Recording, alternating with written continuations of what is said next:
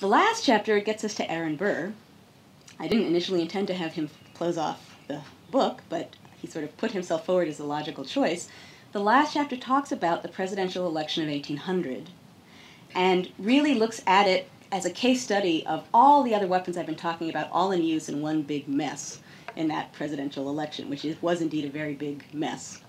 And those of you who aren't familiar with the story of it, there ends up being a tie between Aaron Burr and Thomas Jefferson, who are both of the same party, which is not necessarily what they would have called it, but they're both Republicans, and Burr was supposed to be the vice presidential candidate, but in this period there was no vice presidential sort of separate ballot. Basically, you just voted, and whoever got the most votes was president, and whoever got the second most votes was vice president, and there it was. So in this case, they ended up with a tie vote, and this ends up being a massive, massive mess.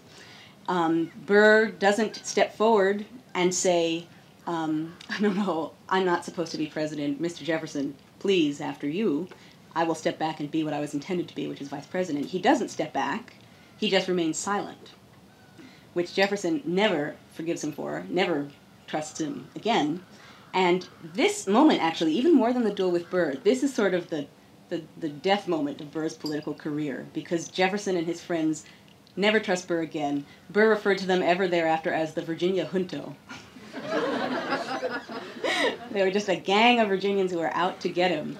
But the chapter, in addition to showing all of these weapons in play in this election, looks at it through the eyes of Aaron Burr. Aaron Burr wrote his memoirs in his last couple of years.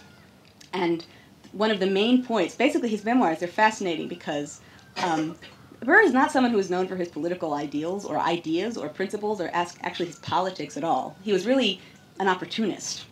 And his memoirs are organized, they're divided basically into 3 sections, which as far as I can tell are Guys I Hate by Aaron Burr. George Washington, Alexander Hamilton, Thomas Jefferson. And there are his memoirs. And he just goes from one guy I hate to the next guy I hate, and it fills 2 volumes, actually. He hated them a lot. But the main point of the volume is that underneath all of these horrible things and these guys I hate behaving horribly towards me, the worst of all is Thomas Jefferson and this election of 1800.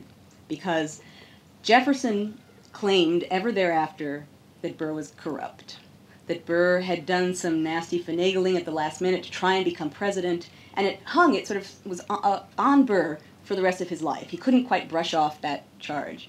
Burr says in his memoirs, no, actually, Jefferson was the one who negotiated and cheated his way into the presidency.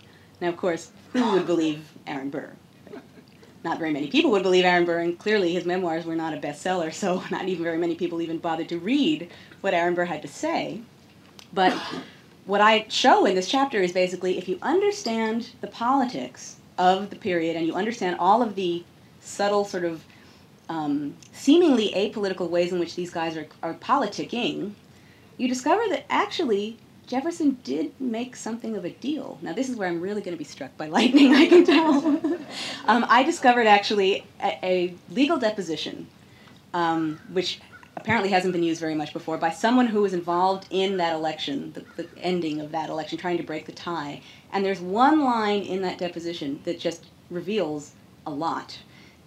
Essentially, there's a moment in this election. It's tied, it's tied, it's tied. They vote 35 times in Congress to break the tie, and they can't.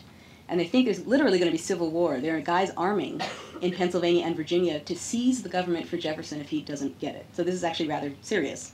And Federalists keep going up to Jefferson and saying, we'll vote for you if you'll just do these 4 things. And they have, 4 things that they want, like don't take apart the Treasury Department, don't destroy commerce. They're sort of goofy things. But they want Jefferson to promise, basically, that he's not going to tear apart everything that they've built up over the last 10 years.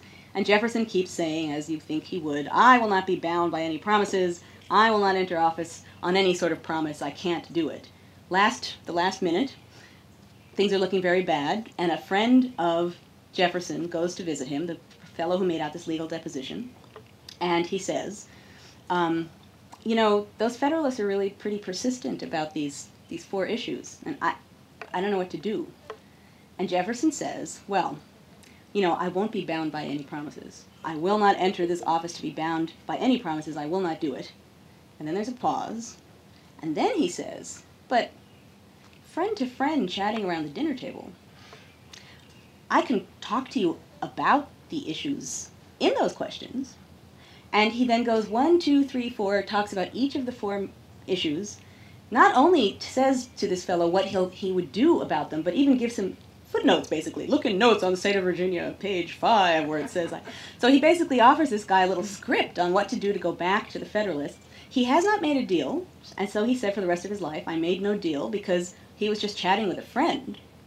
However, Burr then has some reason to claim that he did make some kind of a deal. That's the wonderful thing about this sort of dinner table politicking, is that it's very slippery and seemingly invisible.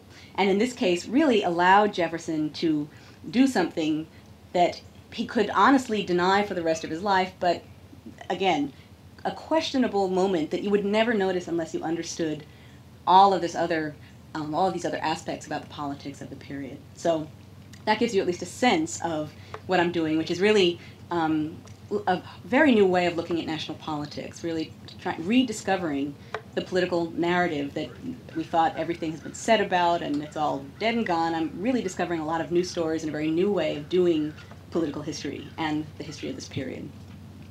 Thank you.